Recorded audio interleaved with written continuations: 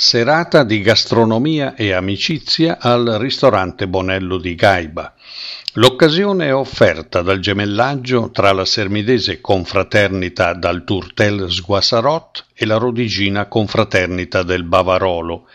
La cucina, ed in particolare il Turtel Sguassarot, hanno fatto da collante alla nascita di un rapporto di amicizia che porterà ad incontri successivi per la divulgazione di tipicità gastronomiche dei rispettivi territori.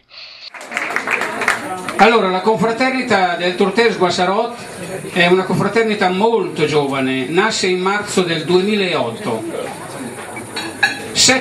Io li chiamo 7 pazzi, hanno deciso di fondare questa confraternita per cercare di valorizzare maggiormente quella che è la preparazione caratteristica del Basso Mantovano, almeno di una parte del territorio del Basso Mantovano, che comprende 5 comuni: Magnacavallo, Borgofranco, Carbonara, Felonica e Sermide.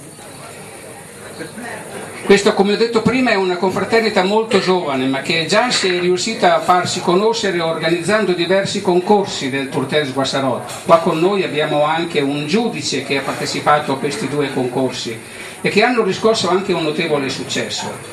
Quest'anno il concorso prevede la partecipazione di tutti i 5 i comuni. E questa è una cosa molto importante, perché è una valorizzazione maggiore che riguarda appunto questa particolare preparazione. Gli amici si sono trovati e hanno deciso di promuovere il territorio polesano in una forma nuova. Non è che abbiamo inventato l'acqua calda, le confraternite esistono, ce ne sono centinaia e centinaia in Italia, e ognuna di esse porta avanti un prodotto tipico.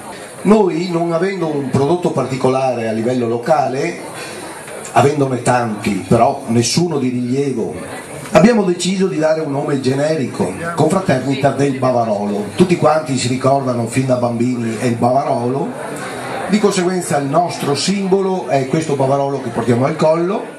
Serata vivace nella elegante cornice dei locali del Bonello, tra piatti di alta ristorazione abbinati ai vini proposti dall'azienda agricola Provenza.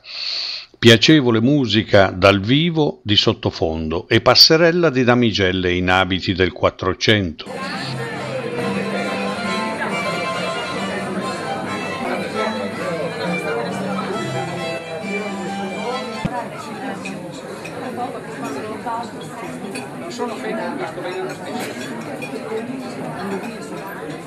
Di costruire un ulteriore ponte tra le 2 sponde del Po, quella veneta e quella lombarda, un ponte culturale se vogliamo, un ponte gastronomico, per far conoscere e valorizzare i prodotti e le preparazioni tipiche di questi 2 territori.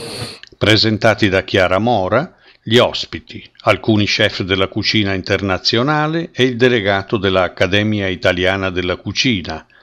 Ad accompagnare la confraternita dal Turtel Sguassarot il sindaco di Sermide e Sermidiana Magazine. Ospite d'onore la campionessa di motociclismo Lara Cordioli, bella, simpatica e spiritosa.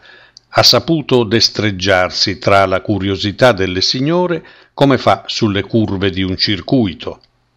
Tra una portata e l'altra, atmosfera di buon umore ed ilarità.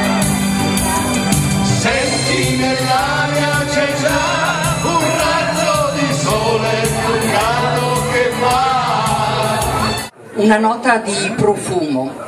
La pasta è molto morbida, ma è il giusto contenitore per il ripieno. Momento centrale, la degustazione del Turtel Sguassarot. Introdotto da una illustrazione sensitivo-gustativa da parte di una consorella, il piatto forte è stato portato ai commensali dai membri della confraternita.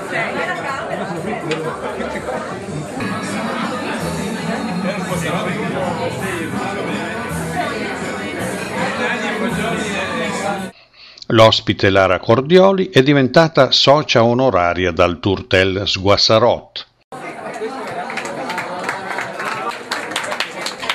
Simpatico scambio di omaggi tra le 2 confraternite, coinvolta piacevolmente anche la padrona di casa. Una serata che ha lanciato un ponte gastronomico da percorrere nei due sensi tra due territori vicini. Grazie.